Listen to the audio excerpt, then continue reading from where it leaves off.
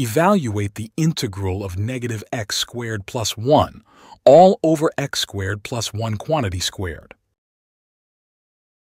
There are probably better ways of doing this, but I'd like to take this opportunity to discuss an integration technique that I'd like to call the reverse quotient rule. The method basically reverse engineers the quotient rule for differentiation. Before we actually discuss the solution for the integral at hand, let's first look back at what the quotient rule for differentiation is.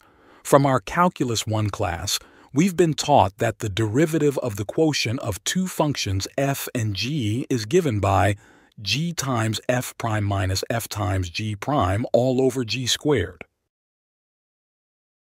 For example, the derivative of e raised to x over x is evaluated as shown. We evaluate the derivatives and simplify the expression. Similarly, the derivative of x over x squared plus 1 is obtained using the quotient rule as shown. Lo and behold, the derivative we got here is the same as the integrand we are trying to evaluate. Therefore, the integral we want is actually equal to x over the x squared plus 1 plus the integration constant c. But this is by design. I've thrown out x over x squared plus 1 as the function to differentiate because I know that it's the answer we're looking for. My main objective for the rest of this video is to teach you how to figure out what that antiderivative is. As is the case with most, finding the antiderivative is often far more difficult than finding the derivative. It is easy to find the derivative of x over x squared plus 1, but it might be challenging to find the antiderivative of negative x squared plus 1 over x squared plus 1 quantity squared. This is where the reverse quotient rule method comes in handy. The goal is to find the antiderivative as a quotient of two functions, assuming that it exists. It is important to note that this would only work if the integrand is indeed the derivative of a quotient of two functions.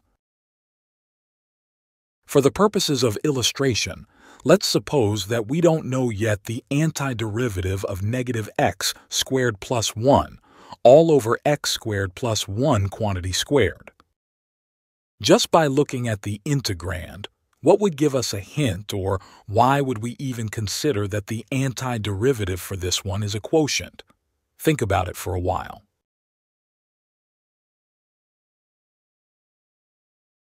I'll let you in with my thoughts. I have two reasons to think that the antiderivative is a quotient.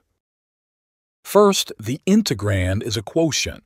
If it isn't a quotient, then it is highly unlikely that its antiderivative is a quotient as well, and we might be better off just using integration by parts. The second reason follows closely from the first one. The denominator of the integrand is a square of another function. If we go back to the quotient rule for derivatives, we should note that the denominator is the square of g of x. Following this train of thought, let us assume that the required antiderivative is in the form f of x over g of x.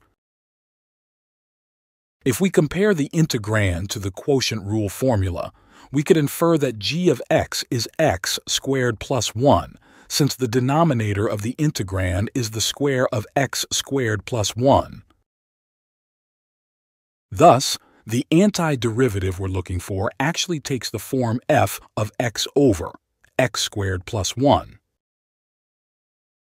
Using this assumption, we apply the quotient rule to find its derivative. We evaluate the derivative and then simplify the right side. Note that the left side is equivalent to the integrand that we have. By equating the numerators, we get that. If you've taken differential equations courses, then you'd realize that what we are now dealing with here is a first-order differential equation. If you've learned methods how to solve it, then good for you. Those methods help, but if the antiderivative we are looking for is indeed a quotient, then we can definitely find f using some deductive reasoning. Note that the left side is just a second-degree polynomial, so it makes sense to assume that f should also be a polynomial. Using the method of polynomial degree analysis, let us suppose that f is of degree n.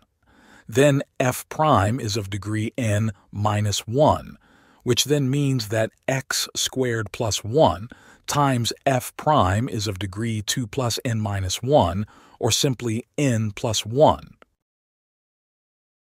Meanwhile, the degree of 2x times f is 1 plus n. Therefore, the degree of the right side is at most n plus 1. Since the left side is degree 2, then n plus 1 is less than or equal to 2. Thus, n is less than or equal to 1, which means that f is a linear function or just a constant. Suppose that f of x is mx plus b, then f prime must be m. Apply these assumptions to the equation. We simplify the right side by combining like terms. By comparing coefficients, we conclude that m equals 1 and b equals 0. Thus, f is simply x, and therefore, the antiderivative we are looking for is x over x squared plus 1, as expected. Just to recap what we did here. First, we assumed that the antiderivative is in the form f over g, because the integrand is a quotient and its denominator is a square. Second, we assumed that g is x squared plus 1, because the denominator of the integrand is the square of x squared plus 1. Third, we compare the derivative of f over g to the integrand and concluded that f must be a polynomial. Fourth, we deduced that f must be a linear function using a polynomial degree analysis. Lastly, we assumed f takes the form mx plus b, and then deduced the values of m and b. This method is what I refer to as the Reverse Quotient Rule. I don't think this was taught in university courses, and I've just figured this out when I was into solving integrals in preparation for my uni's Integration Bee. Just as I've mentioned earlier, this only works well if the antiderivative is indeed a quotient, so use this method with caution and do this only after exploring other standard integration techniques, including U substitution and integration by parts. I hope you learned something from this lecture, and as an exercise, I'd like you to use this method to figure out that the antiderivative of this is indeed e to the x over x.